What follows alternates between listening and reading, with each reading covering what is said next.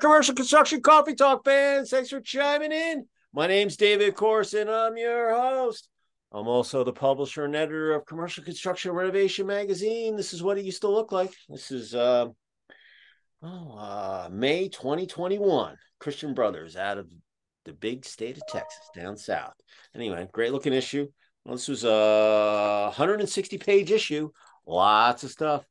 Well, let's see what I always like looking what I was doing back then. We were at our summit back in the day at the recording studio at Rich Hart in Atlanta. I'm covering myself. I got my Georgia Swarm NLL jersey on, but anyway, this was a great issue. Got a Christian Brothers right down the street from me. So we thank Derek for gracing the cover. Thanks, Derek. And anyway, but we're digital now.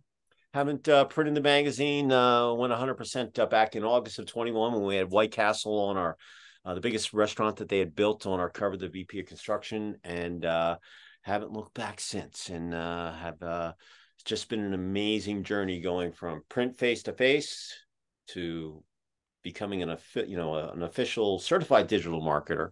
And anyway, it's been a wild ride over the last couple of years, and just all in all, exciting. I learn something new every day. You can teach an old dog new tricks, believe it or not. But anyway, hope everybody's having it's the holiday week. It's hump day today. Got the 4th of July weekend coming up. It's crazy. 4th of July on a Tuesday. It's a crazy thing. You could take this whole week off and then the following week and have almost a 2-week vacation. It's just the way that, when it lands like in the middle of the week, it's kind of crazy. So I'm in production right now. I'm trying to get my issue ready to get out post next week. And it's just crazy trying to get people, because you don't know if they're staying or if they took off, if they're going to come back, or are they going to work on Monday. I'll proof and I'm working, so I got no choice. I got to get things done. So but it's been a wild ride. It's the dog days of summer. I'll tell you right now, it is just beautiful here in Atlanta. The humidity still has not come. I mean, it's hot. It's gonna be 97 this weekend, but the humidity, last night we were out in the lake, no humidity, nice breeze. I mean, it's just been absolutely beautiful, but I know the humidity's coming. My wife said, it hasn't gotten hot yet. I'm like, don't jinx it. Come on. Okay. Because God just flicks the switch and you'll wake up and you'll walk out and it's like, boom, it hits you, man. And it gets hot here in July and August, and then in the fall, got Indian summer coming in September, October, and it's just beautiful here in the South. So, but today, sunny, not a cloud in the sky, and we're just hoping the humidity just stays off a little more. Cutting the grass in 98 degrees and 98% humidity, no fun. I'd rather be in 110 dry heat out in Phoenix, than in the humidity. So, anyway, hey. Most of the sports are all done. NHL over, NBA over, everything's over. It's the boys of summer, and it's the Braves. I think they got a 12 or 13 game winning streak going on. It's just unbelievable. And all the schools are out. Everybody's getting ready for the holiday weekend and fireworks and all that stuff. So hopefully you're staying cool out there wherever you might be. Today, got a special guest from the great city of Chi-Town, or Chicago, Illinois. His name is Keith Lambert, and he's the president of Oxidizers. And what he does is they actually keep your air clean. That's what they do. So Keith, say hello from the great city of Chicago, Illinois. Hey, how's everybody doing today? Hey. I appreciate it. I appreciate you letting me come on the show and be able to chat a little bit about my crazy world and how it works out and complements your world, and so I appreciate the opportunity to be able to come on today. Well, but before Keith, listen, I always talk to the guests before we go live. Anyway, we were talking about, and Keith said, yeah, the Canadian fire and the smoke and so forth, the wind has shifted, and now Chicago's getting what New York had a couple of weeks ago with with all the smoke and stuff. And I was like, hey, you're an air guy. You need to do something. He goes, oh, man, I don't think I got equipment that big, man, to handle all that. But it's something to think about. I'm sure Elon's thinking about it or whatever, guys, but anyway, Keith, we really appreciate you finding the time here, right before the holiday and, to tell your story and so forth. So here's actually how it works. We're going to do it in 3 parts.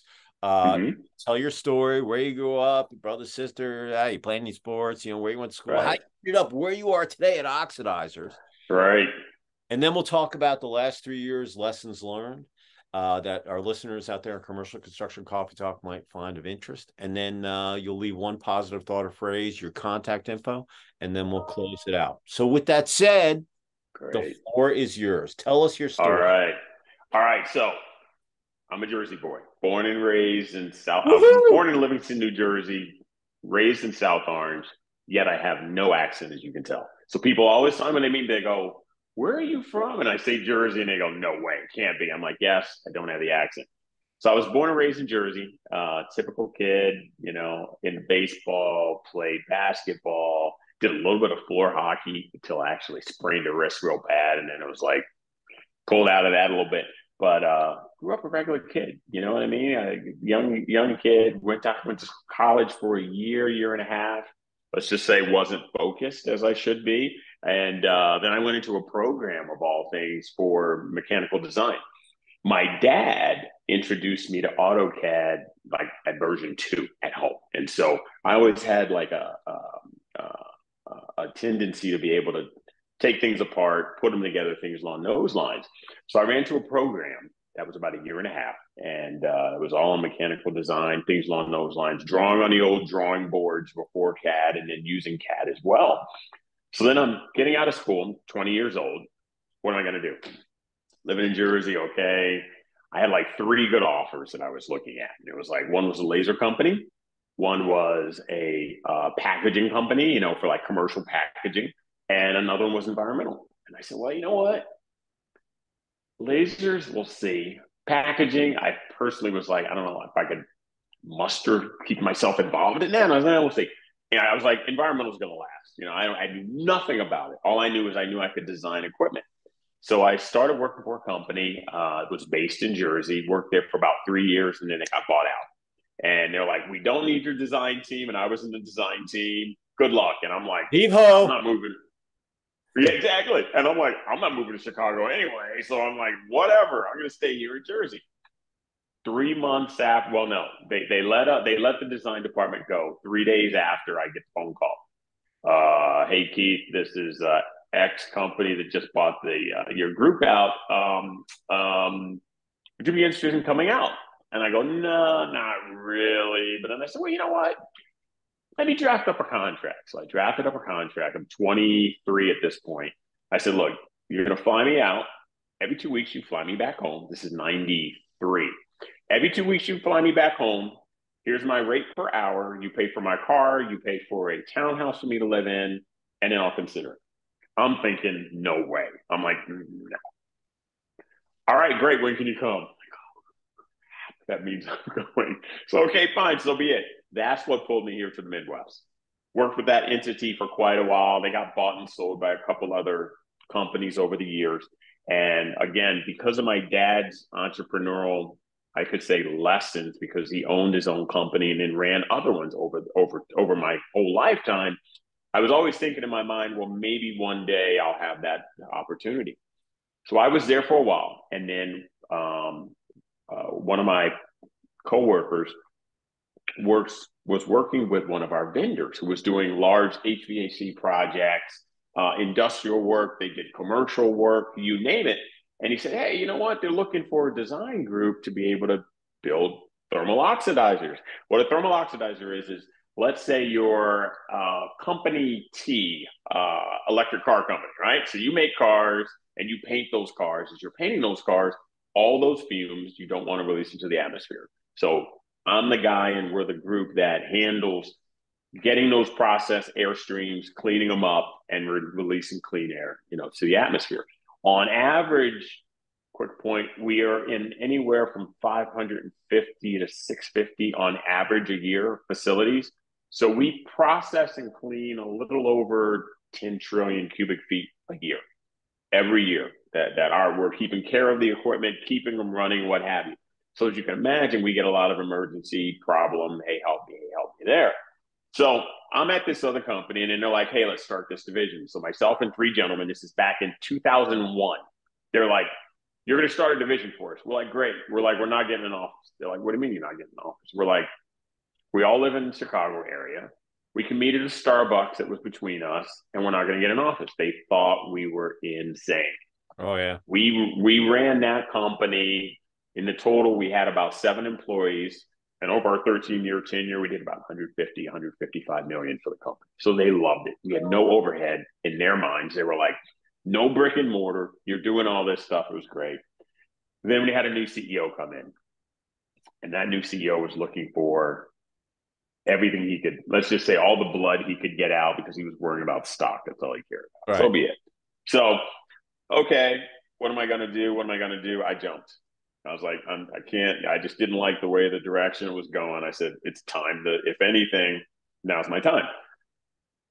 I'm out on a presentation with another entity that they were talking to a little bit, and the previous owner of that entity comes to me and he goes, "Hey, we should have dinner." And I'm like, "Okay, let's go have dinner." We go have dinner on his yacht, and we talk about stuff and where we are.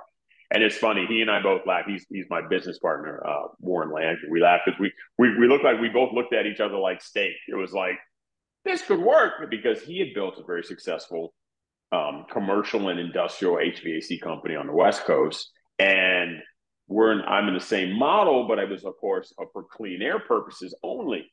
And so that's when we started Oxidizers a little over 10 years ago.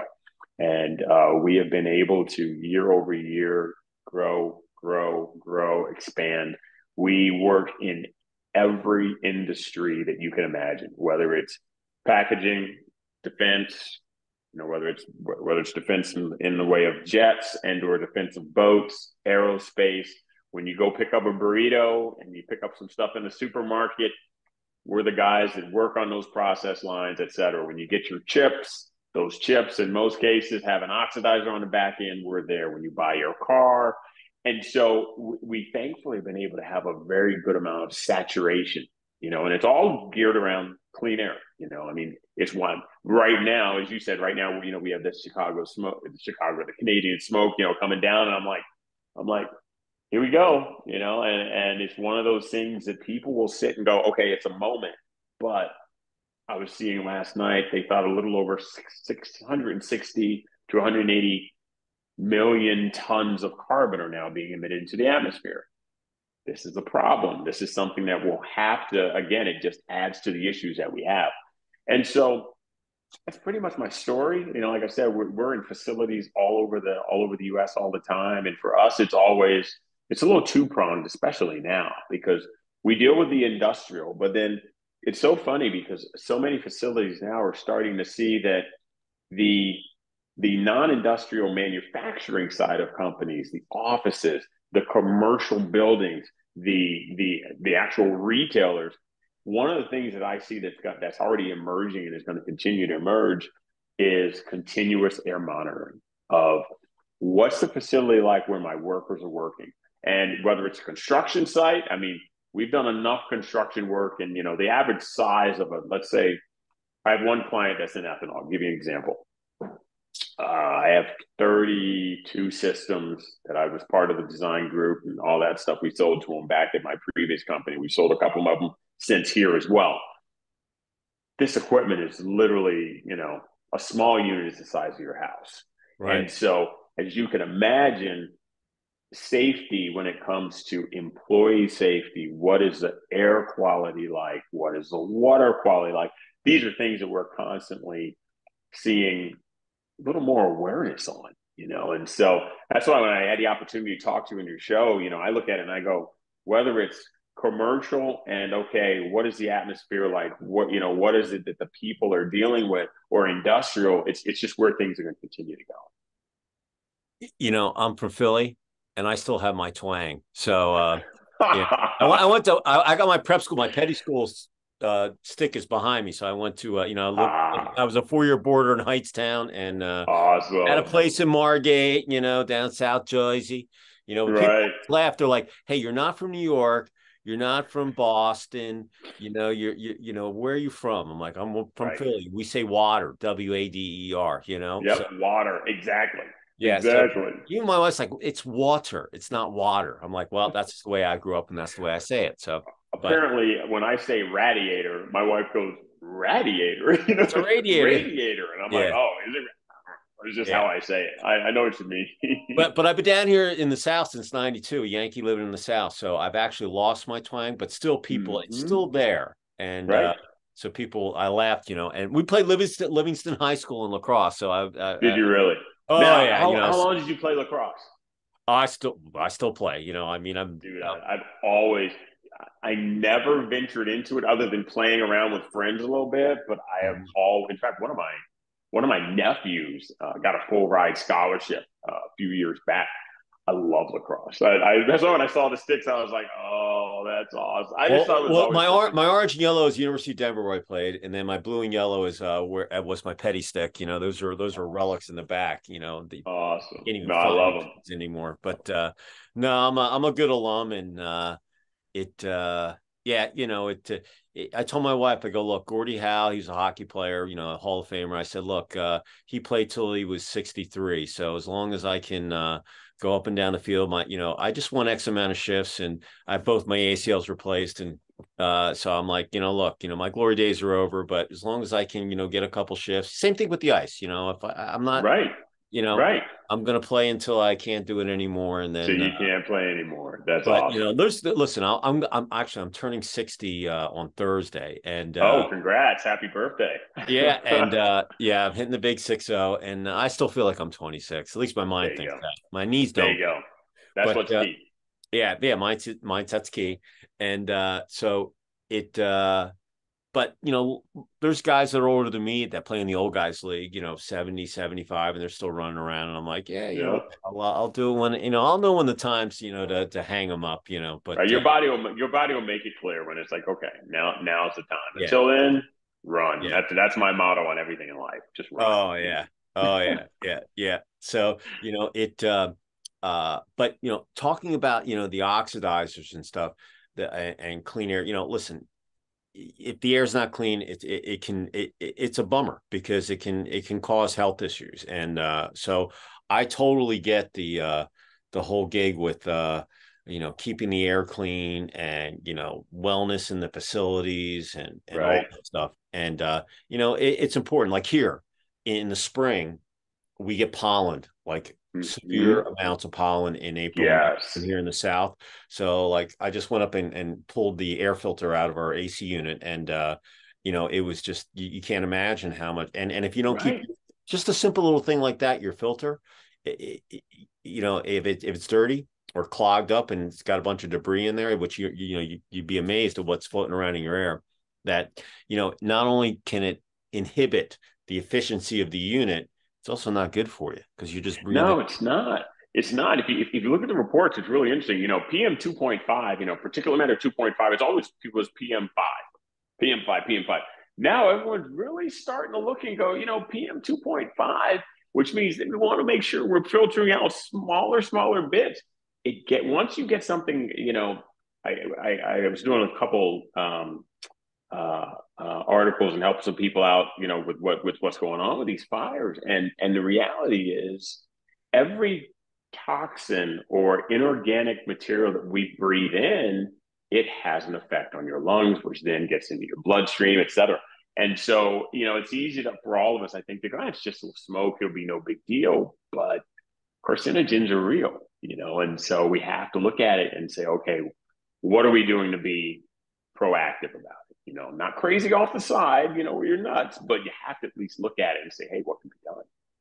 Yeah, my family's in construction. We've been in recycling sustainability since 1888. It's like fifth generation. Awesome. And so anyway, Awesome.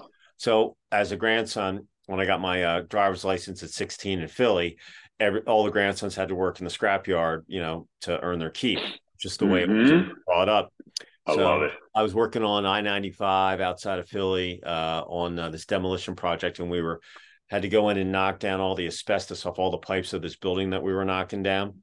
So it's it's the middle of summer, just like it is now, Yep. and Yep. I'm in my white gloves, and this crew comes in, this asbestos crew, and they're not wearing their mask, and I'm like, and I was like the water hose guy that Right, to keep the down dust all the down. asbestos to keep all the dust down, exactly. Yep, exactly. So So I said, yo, man, why aren't you wearing your mask? Oh, we don't wear any of those masks. And there came his lung, you know. And I'm like, hey, man, Exactly. the mask on. I got my gloves on. I don't care if I'm sweating, man. I don't want that, Oh, you know. But that's the kind of stuff. I mean, that's a severe example, but still, just dirt in the air. It's just, you know, whether you're cutting the you don't grass, want it in you. You really don't. You're right. You you really don't. don't want You it know. in you. You know, it's And like, we didn't know. I mean, I look back. You know, when I started, 30 years ago, when I started in the industry, we go into units. We didn't have a CO monitor and a VOC monitor. It was like, crack the door open, let's go in and see what we find. Now we all look and we go, oh my gosh, thankfully I'm still alive, because the safety standards have changed so much. But, at the same time, I've literally had crews inside systems where everything's, all lockout, tag out is done. Everything is set. Customers like, all's good. Get the crew in there. And we had one where they had a fermenter from a CO2 scrubber that they thought I had all the dampers closed. Next thing you know, everybody's gasping for air and looking for a way to get out to breathe. I mean, that could have been an absolute tragedy. So it's real. We have to just do our best to be smart with it. so let's talk about, the last 3 years. The shutdown happened, no one knew what was going to go on. Now we're here 3 years later, we're basically opened up, but it's still that lingering, whatever you want to call it, still hanging out there. Yep. So talk about some of the lessons that you learned over the last 3 years, and, right. Maybe any new products that you've coming out with or you see coming down the pike, Yeah, these last 3 years for us, they were years of continued growth. Because one thing that I learned early on is as a company, you have to always be ready to pivot. My people, they all know, I always talk about it, when someone calls you and they're in a dire straits and they're having problems, you need to be the voice of calm. So when all this happened, first thing for us is we start getting the letters. Department of Defense, you will stay open, you will service equipment. We started getting flooded with these letters, and I'm like, yes, we're getting all the correspondence back. We will still service your equipment. We will still be out, because some companies in my industry just shut down. They were like, we're not sending people out. We're not going. No one's going to go. And we're like, okay, we understand that, but at the same time, if a facility can't run, you have whole shifts of people that affects. It's not just, oh, the product's down, but it's like, hey, the facility's down. People aren't bringing home money. They're not being able to feed their families. So we had to do a lot of pivoting. We did a lot of pivoting. Like suddenly it was like, guys, gals, don't worry about trying to fly, because all the flights were gone. So we're like, okay, rental cars and RVs. People were like, what? And we're like, hey, in this time, you can either, hotels weren't even servicing them for a while. And when you did, nobody was there. And so we offered our people, we said, look, you can have an RV. You take an RV to the job site. We let the customer know, look, they're going to go out totally isolated from your staff. They'll diagnose, deal with the issue, stay in an RV so they have to deal with more interaction, and go from there. Some chose to do that. Some chose, hey, I'm good. I'll drive out, but I'll mask up and I'll do a hotel. And so that was one of the first things that we did. And we saw that by staying open and working through the situation, it only opened up more doors, because people were like, wow, the OEM, the original equipment manufacturer wasn't answering, but you guys answered. And we're like, well, that's what we're supposed to be doing. We're a service company. And so that was probably one of the biggest sort of eye-opening lessons for us is, okay, when you're hit with those circumstances, what do you do to change? What do you do to still work and continue to work around it? If that makes sense. That was definitely one of the things that we saw, and we were like, wow, this is an opportunity, not a time to shrink back, that type of thing. Doing the RV, I've had a lot of people on the show, and I always ask, what people did over over that time, and I mean, no one knew. They were just kind of winging it, and right. But having the RV, that's actually that was a really good. Did you come up with that idea? Yeah. Was yours? Yeah. So yeah. that's actually was a, most construction companies, they just went on their business. They masked up, they got on the plane, they flew, they went on the thing, and depending on what state you're in, depending on what the regulations were, that really determined how well your project was going to go. Like here in Georgia, we were like one of the first states that opened up, and there were 3 construction projects that were going down, that were being built. They were all essential. There was a long-term care. I think there was a fire station they were building. I forget what the other, but anyway, I watched them all get built. But they were out there, you could see the protocols that were happening. Right. But I don't think I saw any RVs on there. I mean, I saw some. Well, it's funny as you say that. Actually, it came about with a conversation with my business development manager and one of my technicians. And we were all just running around. What do we do? And I was like, it's funny as I think about it. I'm like, it was from one of the, maybe from Tony, but nevertheless, it was one of those. Literally, we're all just sitting there going, and we do this a lot. The epiphany. Like, okay, what do we do? What do we do? What makes sense? And it's like, we all just throw stuff out, but it worked. It gave us options to say, okay, what do we do? Because when you're essential, you're essential. It's like, okay, no, I need to be there. I need to do this. So I get you. I mean, we had a lot of facilities that we went to where literally they were like, we're not coming out. You guys do your thing. We'd have to test when you got there, go through, do your work, test when you leave. I mean, it was a gauntlet, but we made it through, Yeah, no doubt. Like I said, the scrubbers, the oxidizers, they're all air cleaners in my being in general sense. But with the shutdown and roller coaster, call it what you want, but everybody came more cognizant of, clean air, we really need it. How do we get it done efficiently, and would this be an asset to our facility? Then you can, morphs into, hey, wellness and all these other things that people probably didn't think about. I mean, look, I grew up where there were no seat belts, people smoked cigarettes, and they put baby same here. Yeah. Smoke. It wasn't secondhand smoke. It was just smoke. Yeah. So I didn't wear a helmet when I was riding my bike, doing 𝐓𝐷𝐈𝐒, and I got all the stitches to show it. So exactly. Yeah. So, but then you look today, you got all these things and scrubbers and this and that, and but like I said, it's it's a pertinent. Like my son, he's in Boeing in Charleston. I'm sure that they've got a scrubber on their paint booths for the 787s, and they do. They'll have a scrubber and oxidizer, something along those lines. Because if they didn't, again, it's so funny. I kid you not. I think about this all the time. It's like the Industrial Revolution was a revolution, and with that came a lot of things that we just didn't know. And so then, as you ramp up and build up and ramp up and build up, we still, to this day, I cannot disclose who, when, or where, there are still sites that have oxidizers on them where they have electrodes in the ground. They're charging the ground to release toxins. These are old ammunition sites, old military sites. But back in the 30s and 40s and 50s, nobody knew, So you have all these super sites that most people don't even know. Super site. What does that mean? It means somebody like me and a whole bunch of other smart people are cleaning up 10, 20, 30, 40 years of damage. And so, like you said, we just didn't know.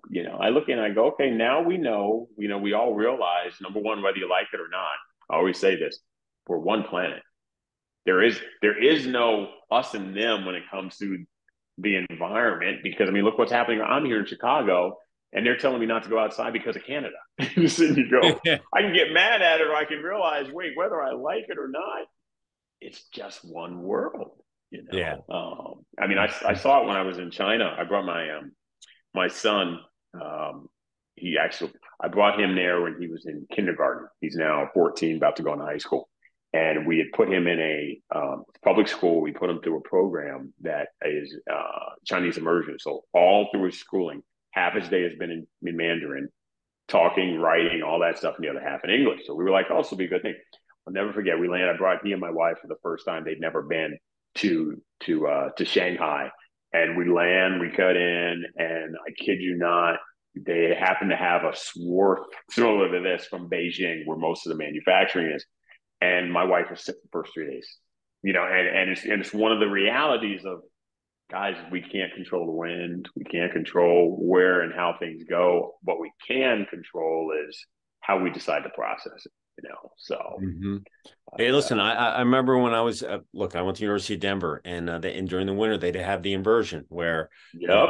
you'd see the smog and it would clog everything down, and the air quality. You think Colorado, beautiful state, the mountains and all that, but Mm-hmm. here in the foothills of the Rockies, where Denver is, the Mile High City, that during the winter you could see That that. pocket. Well, Yep. yeah, I don't care if it's LA, and you can see that pocket. It's just You can. but You if can. there is opportunity to clean all that, and I think even though there are some people that are polluters, I think the U.S. has done a pretty good job in cleaning stuff up. I mean, Oh my gosh, yes. from where I'm it telling you. was to where it is today. I am telling you, let me put it this way. The different places that I've been able to experience in the world, some are still back to where we were in the 70s, and they're still not even close. So I agree, we've done a great part of our part and more of, hey, regulations, Title Five. I mean, I had a client literally yesterday called up, very large industrial paper, let's put it that way. Mm-hmm. Oh my gosh, we're testing the unit. We're only getting 87% destruction efficiency, and we need to get 90. What do we do? Because they're going to shut us down tomorrow. Go back and forth on a couple phone calls with them, back and forth. This morning, we find out they've hit 93.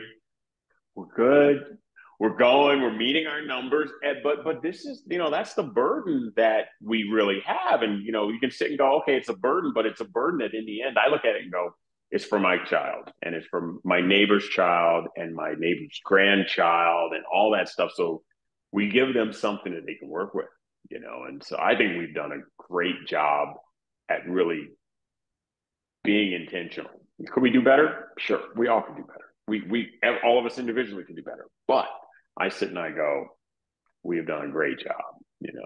Mm-hmm. No. Listen, I totally agree. From where I looked and where we are today. I mean, just with I live right below the lake here, so would I eat anything out of Lake Lanier? Probably not, but but it's still, the water's pretty freaking clean. I remember growing up in the city of Manhattan, the East River, the Hudson River. I mean, they used to be really dirty and much cleaner. Now people Used swim to in be there. horrible. Yeah. Yeah, yeah. Or in Philly, like your Jersey guys, Schuylkill River, I mean, Yep, they yep. row in there. I don't know if I'd swim in there, but This is getting better. It's growing. It's not too bad. Lake Michigan, you're in Chicago, hey, Yep. it, Yeah. yeah. So I listen, I'm kind of an environmentalist, but I'm not crazy about it. I recycle, I try to do my part.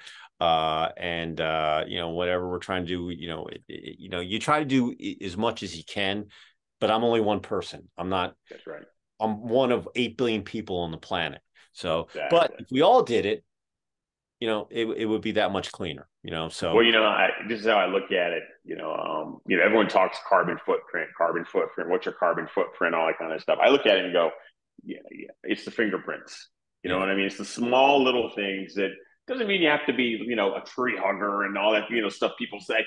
But it just says, hey, let me just be a little intentional and think a little more about, I always just think about what I'm going to be handing my son. I look at the people I get to work with and what, I mean, I'm just the organizer, you know what I mean? I look and I Mm-hmm. go, the guys and gals that I'll send to a site when they're down and they're going, we don't know if we can get that next shift or two shifts in. How do we get this unit back up and running? They're the people that save the day because they're keeping the economy going. They're keeping things going. So I look at it, it's just a combination, of us having those little carbon fingerprints. We can say, I don't need to make that waste. I don't need to, recycling. You sit and you go, hey, it's all good things as long as we think that way. When you look back, over these years, and as we're coming out of it, if there was one positive thought or phrase that you'd want to leave with the audience out there in Commercial Construction Coffee Talk, what would it be? Oh man. As we enter the second half of 2023, Q3 and Q4, and right. I probably, this may sound a little crazy, but I'd probably say going into the second half of 2023, look out for your neighbor. Oh, You know cool. what I mean? I really would, because I look and I go, we have so much good and great things that people do and we do. And I sit and I go, if we could appreciate and help spur each other on in whatever avenues they are, what more could you ask for? You Hey, know? we sold our house and we bought a little home to. We have a piece of land up on the lake that we're about to break ground on, and for our empty nester house. And my neighbor, he's a retired New Jersey fireman, Oh, and nice. so like when his garbage cans are out there, and he he drives the local to keep himself busy. He drives the local school bus. He's like actually the Nice. director of all the school buses for the local high That's school. awesome. That's awesome. But anyway, like if I go out and I see the trash day is Monday. So it was just here. So if I see his cans out there, I'll wheel his cans and I'll push him back because I don't want him left him Yeah. out, or he'll do Yeah. the same thing or what have Exactly. So Exactly. listen, everybody can use a little hand here and there, and it's all the little Exactly. things that you don't notice that. And I'm not looking for any accolades. Uh, Right. you You're know, doing it because you were raised that was the right thing to do, yeah, exactly. you know? And Whether I'm it's like, helping if people we can across, do that. Sorry, go yeah. ahead. Yeah, no. Look, so I totally agree with help your neighbor and be friendly and it's just this and listen, we're social, we're animals, we're We social beings. are. You We're might meant as to well, be. yeah, Exactly. We're not supposed exactly. to be sitting in a pocket away from everybody else. It's like, no, it's not us. Yeah, no, I totally agree. Oh, man. If someone wanted to, talk oxidizers or clean air, or maybe how their, facilities could become more environmentally friendly or whatever, how would someone reach out to you? Well, we have a website, www.oxidizers.net. And then, of course, we have email and info at oxidizers.net. We'll get a lot. In fact, it's interesting. We'll get inquiries from employees and people saying, hey, this is what we see here, just to get a third party view, So, yeah, www.oxidizers.net. And we're always here to help. And listen, oxidizers doesn't, you do big, large, mean, you do all sorts of sizes of facilities that We you're, do. We where do. units will get on there. So don't Yeah. think that, if you're looking to improve your facility and, make your office space more cleanliness, Air quality. Exactly.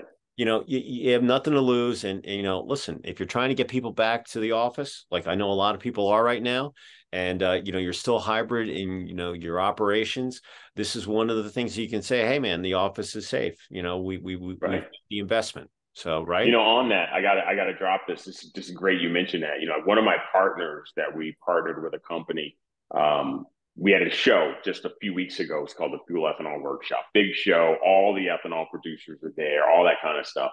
And it was funny, through one of our partners, we gave a high industrial HEPA filter away. So we're like, hey, we're giving this away. It's so funny. The winner, I've known him for years, and he happened to be the guy who won it. And he runs a facility, an ethanol facility. And I'm like, hey, you won this? That's great, and all that kind of stuff. And he goes, yeah, I put it in. He goes, it's amazing because you don't even realize the air quality that you breathe in every day, And so that's what it's funny you mentioned that, because that's one of the offerings where we're doing the industrial side. But now, hey, you have a commercial location, a residential location. We can help you out to where, what are the employees breathing?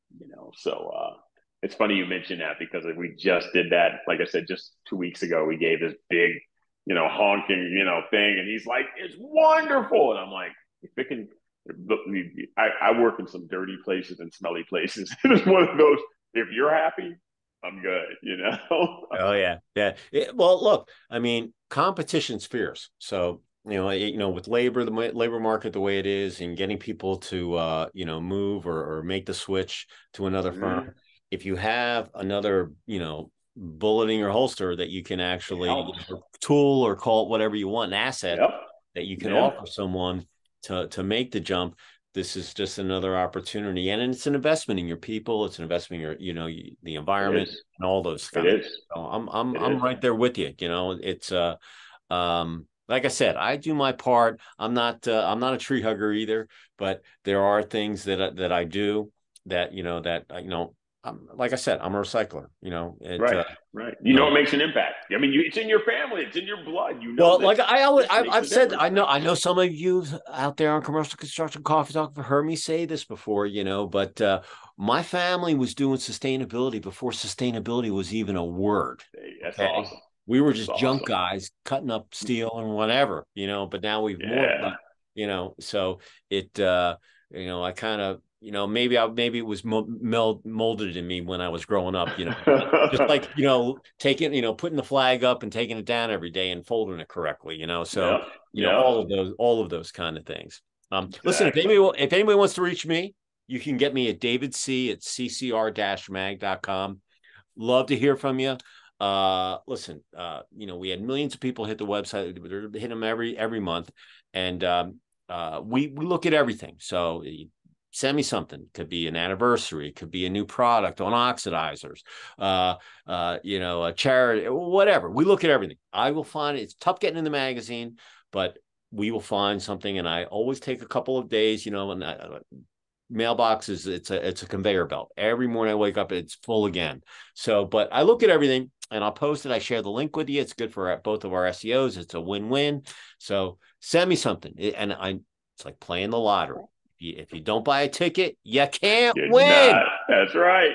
So if you don't send me something, I can't help you promote it. And believe me, we're a conduit of news. We're a destination site. So people just don't come to my site to, oh, it looks pretty. They're there for a reason. So you might as well put something out there to, show those guys, hey, what the heck is an oxidizer? Maybe I should go find out. So, I love it. uh, no, but yeah. So like I said, you and I are, hey, Jersey boy, you got you still have that little twang in there, you're A not little from bit. Boston, you're not from Philly, you're not from New York, you're from Jersey. You got that thing there. I hate to tell you, you still got it, I know it's somewhat there every now and then. I know. I Yeah, know. absolutely. So, any final words before you sign off from Chicago? I'd say I appreciate you taking the time. It's like we need as many positive voices that we can have. And I think what you're doing is spectacular because you're getting a cross cut of the country and people. I sit and I go, honestly, the accolades is to you, and I say thank you. Oh no, listen, I'm just a little publisher down here, hanging out and laughing and like I said before, I bought in all the equipment, I had my mics and all this. I was going to go do these things, here I am and uh yeah, it's I laugh when I look at, when you look at one of your original projects, like you said, and then you go and then you Right. look forward. I'm looking at myself and some of my videos when I did in the beginning. I was horrible. I didn't know what the heck I was doing, but I was just winging. I was like, okay, I'll make my mistakes. Listen, if you don't Hey, make mistakes, you're not learning. that's So right. you got to pick That's up, right. so here, I mean, I have over 500 videos on my channel. So once again, if you're out there, hit the thumbs up. Got to That's make sure right. YouTube algorithms, we want to make sure that people find this episode out there. So do me a favor and hit the thumbs up and, make a nice comment and, whatever. But, I've got over 500 videos on our channel and it goes all the way back to all the events that we did and all this stuff. And it was fun, but I really didn't, and then, the roller coaster just, hampered everything. And now, here I am and technology, we're doing Zoom. You don't have to Yeah. travel. You pick where you're going to go. And you can't replace in person, but technology can definitely help you get the word out as well Yes. as meet, people, from all halfway across the world, if it might be, so it's an Yeah. amazing thing what's going on in the country. And there's a lot of really cool products, not only in, an HVAC or whatever. Were you at the HVAC show here in Atlanta in No, January? I was not. I heard it was a great turnout. Oh my God. I'm. I hadn't walked to any shows for like 2 or 3 years.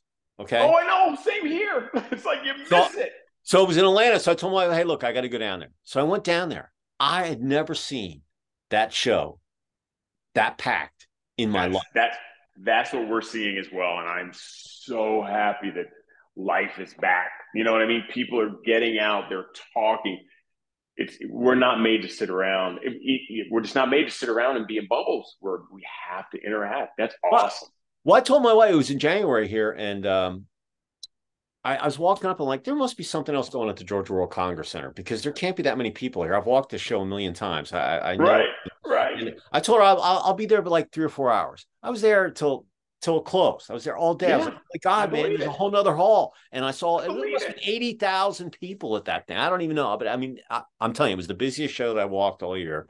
And but it was amazing to see all of these HVAC guys out there. And listen, if you've ever been to the HR, if you want to know anything about HVAC or air cleanliness, the AHR show it's got it all. And they got all the big boys are there, and they got the big chillers and boiler and scrubbers, all of it.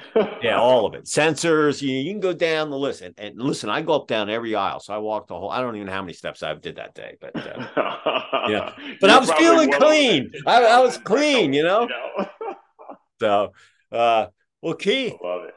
Pleasure speaking with you. Enjoy the 4th, and you too. Stay safe from the the bad air from Canada, coming across the border.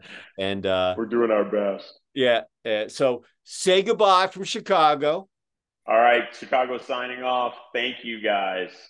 And I'm going to sign off from Sugar Hill, just below the Buford Dam on Lake Lanier, about 25, 30 miles out of downtown Atlanta. So all of you out there, even though it's hump day today, listen, if you're on a construction site, we want you to be safe. We want you to get home at night. So make sure, you're on your toes. And most of all, the heat's coming, or if it's already here, make sure you drink lots of water or stay hydrated. And because hydration is just the worst, it gives you headaches and all that stuff. So, stay safe, drink lots of water out there, and stay hydrated.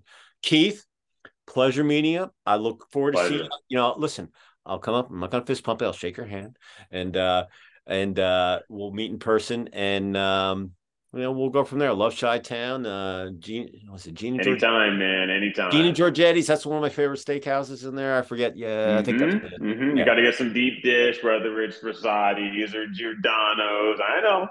No. I shoot, man. We've done enough events up there. I've got some good buds up in Chi-Town, and been to Wrigley, been to the White Sox. Field. Tons of shows in McCormick. I take the blue line down from the airport. Yeah. I'm a real guy. Get on the subway. So love Chicago, man. What an awesome town. So anytime. Anyway, anytime. Everybody have a great rest of the week. Enjoy the weekend. Happy 4th of July. If you're shooting fireworks off, make sure you stay safe there too. Don't lose any of your fingers. And Keith, pleasure. I will meet you in person down the road. And everybody out there in Commercial Construction Coffee Talk, we will see you next time on another episode. Keith, you're the man. I appreciate it. All right. I appreciate it. Thank you. All right. We'll see you all next time. Thanks.